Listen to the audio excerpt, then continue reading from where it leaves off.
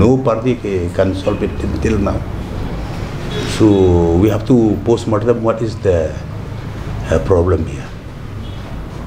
So that's why I will, along with this MDA government together with the Chief Minister, we have to work together to protect our people.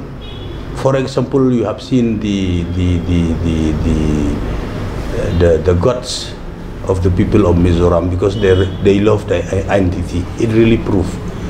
Public and police together, they protect their people. And this MP, I remember that MP from Mizoram, after coming from Parliament, he said that this time we have killed only 5. Next time if they come, we will kill them all.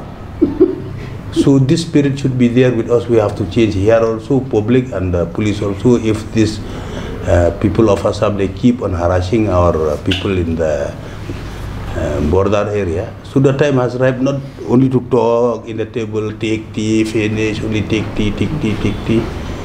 It ends there only. We have to react. We have to act at the spot only. Violence. Violence you have to protect. If the enemy comes to your house and attack you and your wife or children, you have to you also have to attack, self-defend. The same thing. It should be done in our border also. But that's not legal. If it is legal or not legal, if enemy comes to your house to steal or to rob your house, you have to protect yourself. Whether it's legal or illegal, but you have to protect. But you're supporting violence in that. I'm not saying this is an example that we should have a spirit to protect our people. We have to utilize our force. The police are there. We have to utilize our force to protect our people. The police should go in the front to talk with the Assam police, like what we have seen regularly from time to time. The police are behind and the civilians are in the front. So the higher ups also, they should give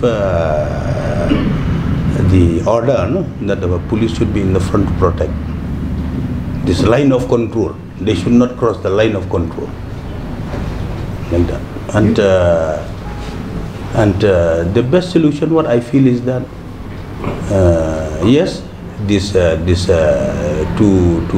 bring it to the negotiation in the form of meeting also, it is necessary. What was happening, so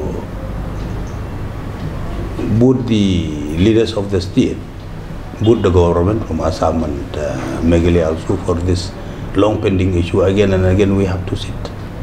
But both the government, Meghalaya and Assam, have decided, in fact recently, both the chief ministers have decided that they will go beyond the status quo. That is very good. What do you have to say on this? That we support, we maintain status quo. You are very vocal in getting the army land, especially garrison ground. You will be taking up with the center regarding these pending issues. I'm trying my level best, whether we get or we don't get, but I'm trying my level best.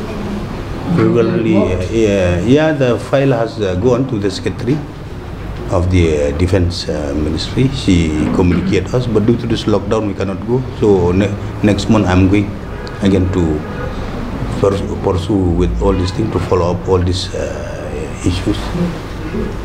Regarding handing over of garrison ground. Garrison ground on other land also required for widening of road communication, other things that we will do jointly with the discussion, the concern of the Chief Minister. I have already spoken with him after he comes from Delhi. So many issues we have to talk. Then jointly as a government we have to take up in Delhi.